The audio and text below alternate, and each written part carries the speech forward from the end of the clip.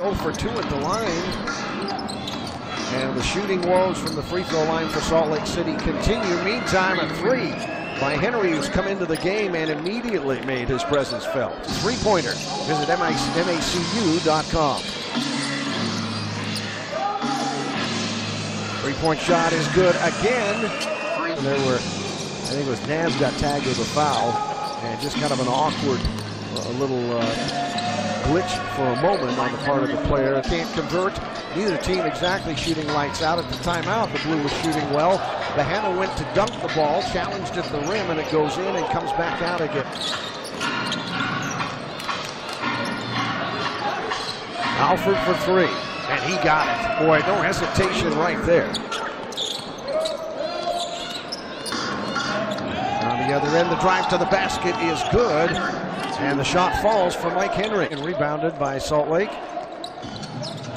Down in the corner, Quall's shot is blocked and saved from going out of bounds, but Salt Lake gets it back, or Oklahoma City.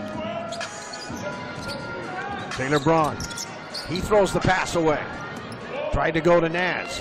It's intercepted, and the layup court.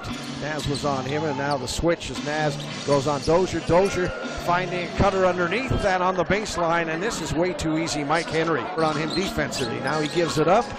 The drive and the pass forced inside by McCree is taken away.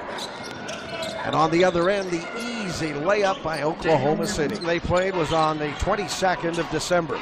Pass underneath to Henry, and Henry hit by Qualls and scores. Ratchet up the defense a little bit.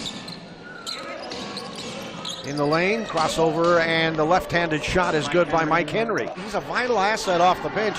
Just hope that maybe you get a little bit more out of the starters tonight from Salt Lake City. Bradley challenges the shot, but it still goes in. And that was McCree who took that shot.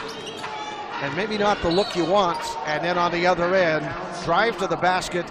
Blake trying to push the pace a little bit. And Burton has the ball knocked away. It looked like contact, but no call. And Henry has it coming the other way. Myke Henry to the basket, spins, and then lays it.